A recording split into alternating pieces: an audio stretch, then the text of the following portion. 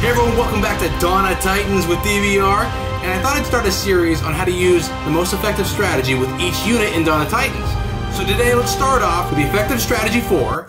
Hang on, before you get to that, we first gotta go over the correct pronunciation of Grenadier. Grenadier. I know, Grenadier, right? Grenadier. But every time I hear Grenadier, all I can think of is, Grenadier? How much is the tag? And when's it in season? Exactly. Right? Get out of here. Alright, so yeah, effective use of Grenadiers. Grenadier. Alright, so let's jump right in here and take a look at these Grenadiers. So, as we all know, unless you don't know, Grenadiers are slow but powerful ranged units, right? Right now I've got them at level, I believe, 11. They walk. They damage 1733 base damage, and they have 1386 health. The HP might as well, in my mind, be closer to 0, and of course they're ranged. So they're actually pretty phenomenal. I don't know about you guys, but I tend to rely upon Grenadiers pretty heavily. But they do have some cliff notes you need to know how to use them. Their slowness makes them very vulnerable, at the same time not very good at rushing attacks, and at the same time they need coverage, right? They need someone to cover them. So I'm not going to do a garrison attack because that's easy. Garrison attacks are always straight ahead. They're always oncoming attacks, and they never start with massive flanks. Whereas when you go into these land battles, especially the higher level ones, goodness gracious, they start getting really tricky. Maybe putting like various things in your way, maybe like poison fields. I don't know if you guys have seen that yet, but it gets crazy. All right, here we go. This is perfect. We've got a low-level Titan, a nice chunk of gold, and we've got in our defense some Panthers, some Grenadiers, and a ton of Goliaths. That's fantastic. That's actually pretty much ideal. Panthers are pretty much their weakness. I guess you could argue militia as well, but really militia aren't fast enough to get through their fire. So let's see if I can do my classic cannon fodder method here, which is throw in 2 spearmen, throw in a bunch of Grenadiers, and then of course my Titan will take up the slack.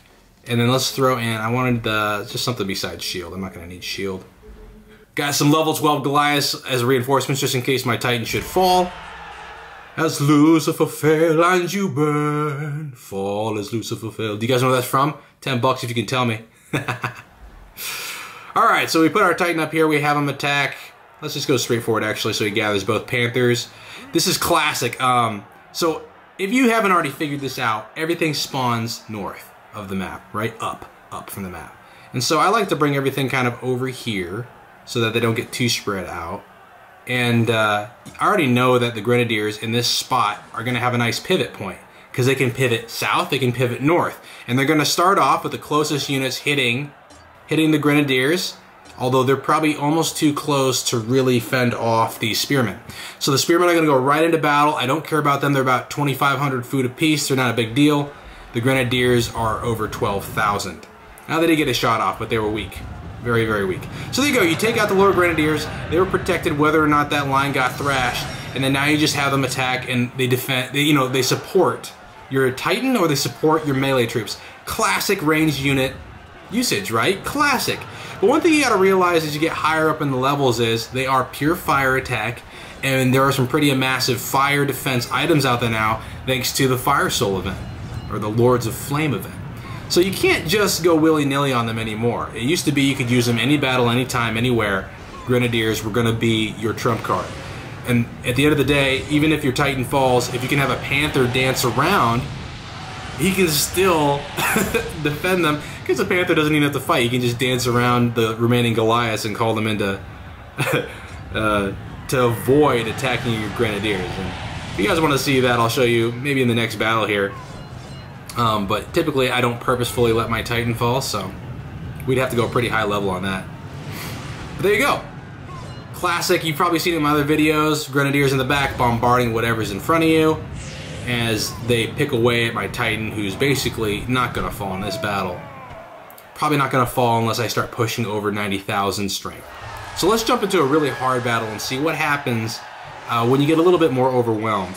Boom. So no Grenadiers lost my cannon fodder, and my mentality continues to stand that if your melee troops get involved in a battle, if you have any battle worth fighting basically in this game, they're going to die. Your medical tent is not going to heal them up as much as you'd like, unfortunately. You do like 90% HP heal. That'd be amazing, right? He's such a juicy character, but he's just too easy. So let's go find something a little bit harder. No, I want a land. Kingdoms is pretty hard. That's juicy. I want to hit that so bad. Oh, Panthers, let's flip and do it. Let's do it. All right, so same thing here. Should I show you what not to do? Let's try pikemen this time. Now, pikemen, of course, are, you know, way more effective at damaging than spearmen, right? You can see the difference there. You got 1,200 damage with 4,000 HP, whereas the pikemen have a little bit less HP, but way more damage. So it's just really kind of what you're going for. But let's try pikemen, because I want to show you one of my pet peeves with pikemen that I don't like. And you guys maybe don't like this either. But their formation makes it very difficult in some maps for them to reposition, because they're a giant square box, unlike the spearman's nice long line, right? Oh yeah, that's perfect, yeah. So this is a great example. There's literally no way to reposition this. I can't. Like, I try and move the Grenadiers, nope. Right, I can move maybe a little bit to the left. Pikeman, he can move around a teeny bit. I can't even put him back where he... Oh, yeah, okay. Yeah, I can't put him as far back as he was because they were merged. Alright, straight ahead, and let's have these guys all attack. Actually, I want those Panthers gone. So we'll just have them kill the Panthers. Now, what I like to do is I like to almost tell my Grenadiers what to do directly. Mostly because I like to make sure they keep as many of my troops from dying as possible. That was a little bit unavoidable because I couldn't reposition and I chose pikemen. Again, that's my pet peeve because, look, spearmen I could have had even flatter, and I would have pulled my pikemen directly back to save their lives, except then maybe those Panthers would have gotten into the Grenadiers, and I don't like that. Anyways, here we go. Same formation, right? These are even easier because you've got all those troops in the front just attacking directly right away. They're easy to figure out. They're going to come right at the Titan. It's just a matter of whether your Titan can stand against that many Goliaths or not. And then, you know, if you had a Panther, you could collect these spells. I got pikemen. They're a little faster than spearmen. Dang it! I was hoping for a fireball because in this particular map, they have what I love in their their mechanics, and that's if you throw a fireball right back there in the trees, they hang on, let me drop this. It lights the whole tree line on fire and it vaporizes it. Very, very cool. I do it just for the cinematic effect. If I was making a movie with this game, this would be one of the maps I would use with epic music. Da, da, da, da. Dun, dun, dun, dun, dun, dun. Titan wins. All right, there you go. So basic Grenadier strategy. Oh, and what I want to do as part of this series is the classic what not to do. So let's do that because there's a lot of things you should not do with Grenadiers, and I'm just going to show you in one blanket swoop exactly what not to do. And I may still win. Let's just do the next random battle, all right? Of a land, not a, I've got foes, he's got foes in different area codes. Area codes, foes. Holy Moses, it's a little too high. That'd be a great example of what not to do, though. Do not attack 3 times your strength.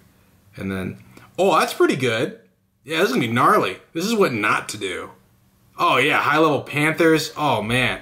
Okay, so we're gonna attack higher levels than us. Pretty significantly high Durat. Pretty bad matchup here for me if I'm gonna do this. Grenadiers all. Terrible idea.